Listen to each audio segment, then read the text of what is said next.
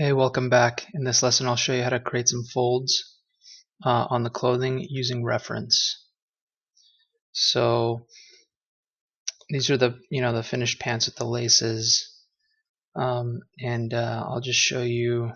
This is kind of what we had in the last lesson. So I'll show you how to create those kind of folds on there. So first thing I'm going to do is I'm going to use Spotlight to bring in some textures. So I'm going to turn. I'm going to import. Say one of these.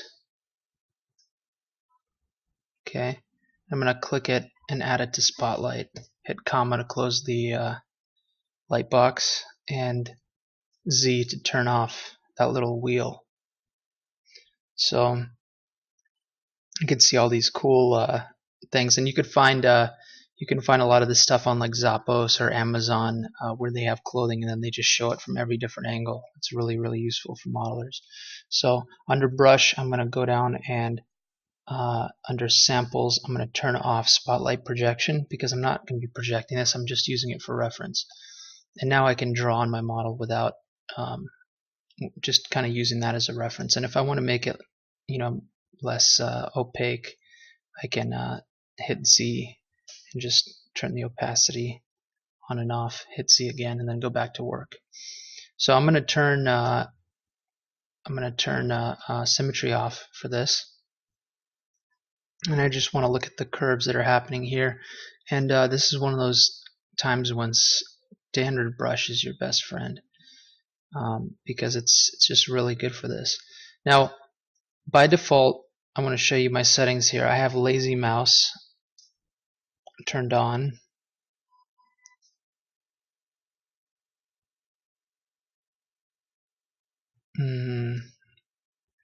Lazy mouse is under stroke. Lazy mouse. I'm going to turn the lazy step down, which means that it's going to give me more brushes, more dots per line. And when I do that, it's going to become super strong. So to compensate for that, I have to turn the intensity down, not to 2, maybe something like 6. Okay, so now I have this kind of flowy stroke. And I'm just going to start mapping these strokes in. Now, depending on what you're doing, you don't like for me, I didn't put them all the way down the leg. I kind of put them up in the crease because I didn't want to. I mean, just for design reasons. But you can adjust to your reference like that.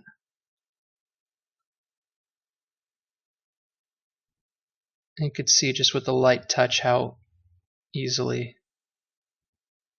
that effect is created. And then you just go in with shift and blend it in.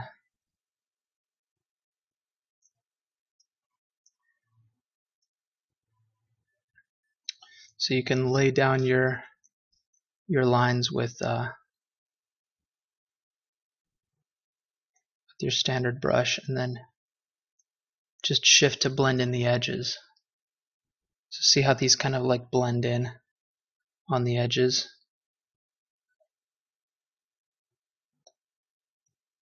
Once you get ones you're happy with, you can go over the top of them to sharpen them up a little bit. Hit shift in between them to kind of soften the transition from one to the next.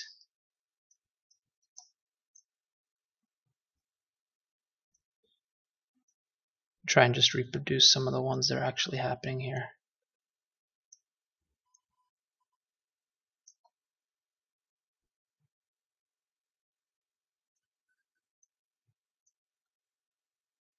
We could see this, so maybe I'll try another material just to make it easier to see. I don't know. Matte cap gray. I don't know if that's any easier.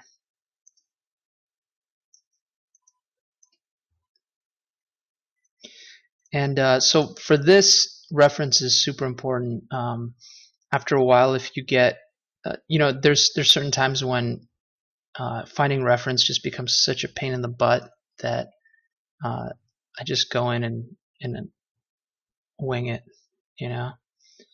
But especially when you're starting out, as much reference as you can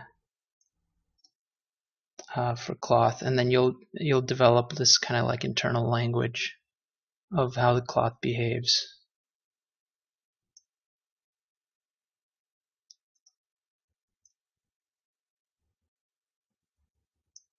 I'm just going to continue sculpting this stuff for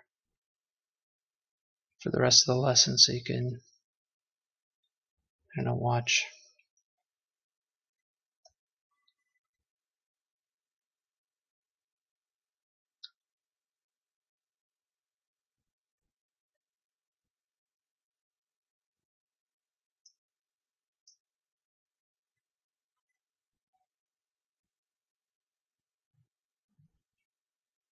Okay. And to add some realism to these, I'm just gonna lower them in a little here and maybe raise them up around the edges.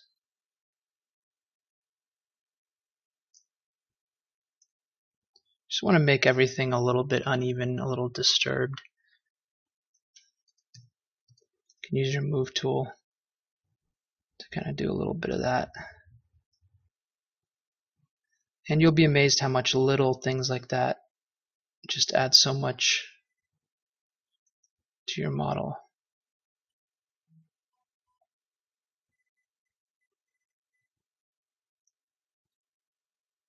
See that? How the light hits that? It already gives it kind of more of a realism. And then for the bra, I'll show you how I did those kind of pleating, scalloped effect. Let's see here, I'm going to turn off that bra. I'm going to turn off my spotlight. And for this, I just, it's really kind of cheesy. I use Damien Standard. That's a little too strong.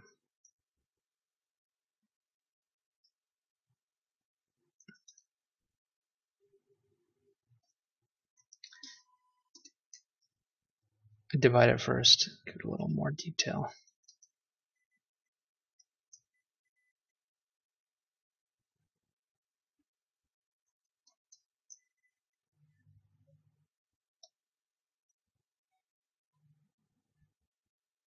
It's a little too deep.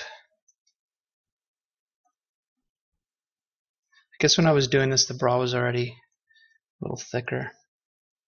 But this is basically what I did. Damien Standard brush. And then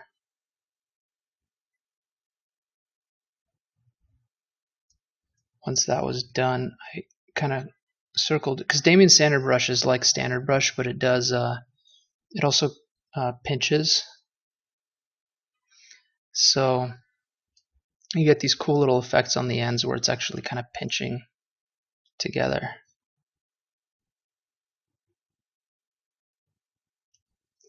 And then I just went in with the move tool and kind of exaggerated that to create this kind of scalloping effect.